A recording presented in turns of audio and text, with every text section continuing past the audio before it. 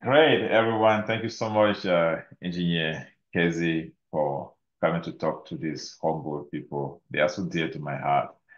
And yeah, but thank you so much for accepting the invitation. So go ahead, introduce yourself. They are going to ask you questions when you're done and all of that. So yeah, thank you so much for coming.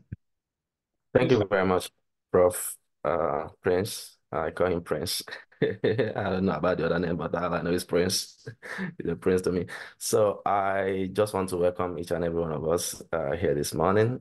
Um, and I'm going to, give a little bit of a background for myself and also to encourage folks um, regarding this journey that you're about to embark. Is something worthwhile. When I had the opportunity, I didn't look back. Like I took it up almost immediately.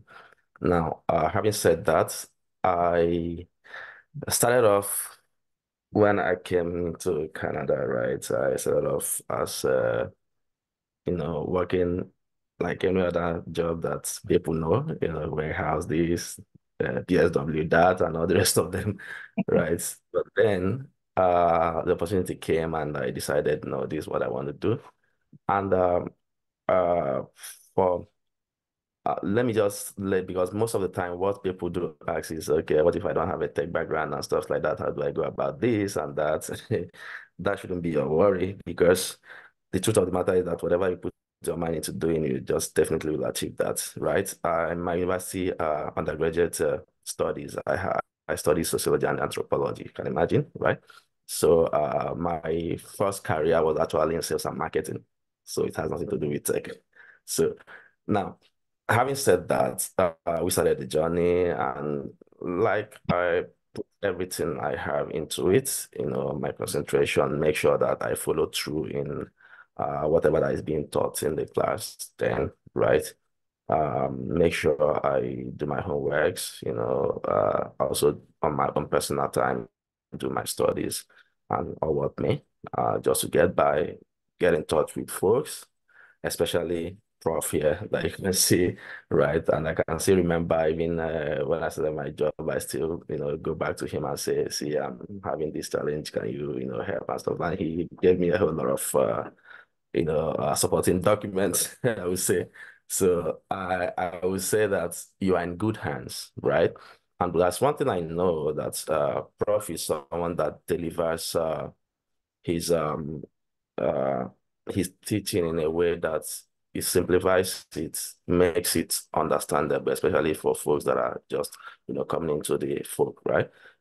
Because one thing is for you to know something, and the other thing is for you to know how to deliver it in a very simple manner for somebody to understand it, and that's what you are getting, you know, when you are here. And there's also one thing I want us to understand, right? Don't make it look so abstract, right? Try as much as possible to relate it to what your experiences are in life, especially the everyday life that we are embarking on. You have your phones, you see apps on your phone and stuff like that. Now know that these are the foundation, how these things come to be, right? So whenever you are going through classes, just relate it to your current experiences with, say, technology, with apps, with websites and stuff like that.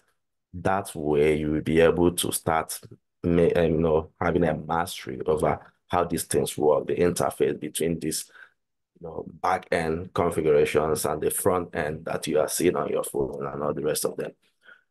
And one other thing that I will also like encourage us to do, I've tried to help folks that are referred to do this course to do that a couple of times is in more than one way, right? Try as much as possible to make out time to visit folks that are already in the system just to see how the day-to-day work is all about. It's like, right?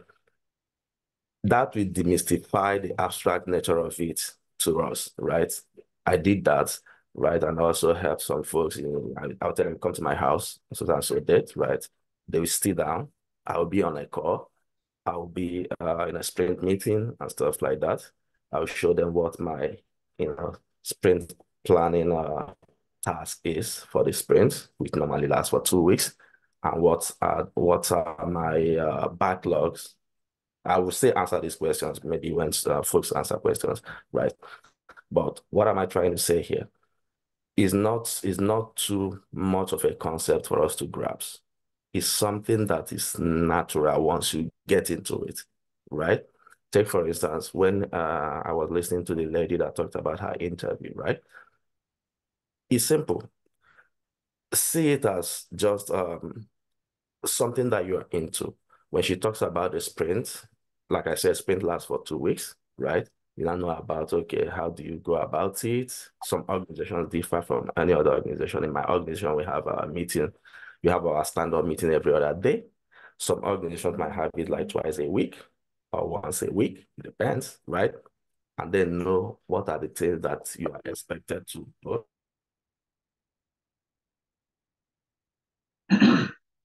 What happened? Network. Can you imagine that? Uh, this is strange. Okay, hopefully. Like I, It's okay. Yeah, go ahead. No problem. thank you. So, like I said, is not something that is too abstract. It's not something. It's something that you can relate with, right? And more importantly, questions. You should ask questions at every particular point in time. If you don't understand something, ask. If you don't know how that applies, ask. Right? Is asking questions is part of the job. Is also part of the training itself. In the job itself, you ask a lot of questions, right? And that's the essence of the meetings, right? You go into the meetings and they're asking you to do this, and you are asking, no, asking, why must I do it like this? What is the intention? What is the end point if I have to do it like this and stuff like that? So you must cultivate the attitude of asking questions, where something is not very clear. Especially, okay, take for instance, somebody creates a ticket for you, right? And it's very ambiguous, right? You have to ask questions, right, to get the specificity. Remember that at the end of the day, whatever you are doing is going to impact on the front end, meaning the end users at the end of the day, right? Because whatever you move out from development onto production, at the end of the day, the intention is for you to get something better and the best that you can for the end users, right? So if you don't get it right from the beginning, from the basics, you will not get it, uh, working perfectly well at the end of the day. So that's the essence. Now, also, after this training, don't call yourself or don't see yourself as a novice to it. Now, why do I say that? I remember when I started off, of course, my training was on basically mostly on AWS, but right now I'm working on the good side of things, right? But when I started my work, when I started my job, I became a leader, a team lead in my own side, right? So it's not like I said, don't see yourself as a novice. You're not a novice, right? Whatever you are learning here is a complete package. Believe me, at the end of this course, you even know better than people that are already working. You know why I said that? Because most folks that are working are doing some routine job, right? Maybe in an organization, you are just dealing with probably Kubernetes. Yep. So your whole attention is on Kubernetes, everything Kubernetes. Okay, so how about platform development? How about building the infrastructure itself? Say, like an AWS account. We call it account in AWS, I guess. In GCP, we call it a GCP project, right? How about building the project? How about building the resources like the VPC, the VPC SC, the Kubernetes cluster itself, right? Because you might find out that what you are doing is just to make sure you're monitoring this Kubernetes cluster, that, okay, something is not going wrong and stuff like that. So it's handicapped you, right? So you find out that most folks in an organization are already handicapped. They are being some part of the whole complex DevOps job. Whereas you are coming now, you have a variety of, options. You have knowledge about Ansible, you have knowledge about SonarQube, about App Dynamics, about Prometheus, you have a full package. And that's why when you go for interview and they'll be like, oh my God, where has this person been? You understand? Because you are the full package. So I want you to see yourself as that, right? Give it your all and make sure that at the end of the day, you are the best that you can be. You are in the best hand. I can guarantee you that. Thank you very much. Okay, yeah, uh, just to add to what, Kes is saying, I work with HP, and so I will just mention two companies I work with. And for the time I worked, for all of my time that I'm working there, I've been focused only on Terraform and monitoring, as in they have diverse teams and what. So if they need infrastructure for this, say, oh, Elvis, get done with that, right? All of that, and then what? Monitoring. So, and even at the level of Terraform as well, it's a teamwork. No one person just goes ahead and just provision, resources. No, you do your part, another person comes in and do his part. So it's so what I said is very true. You can become confined to routines. And that's what happens in the company environment, right? So, like what you're saying, I just want to add to the point that you know what, those who are going out to the market after this point, you are more equipped, you are up to date as well. You know what I mean? Because I look at something, it's possible that the Kubernetes version that probably the team is using at the moment, or maybe is 1.24, but what you are already at you are what you are already at a level of 1.29, as what I saw yesterday, right?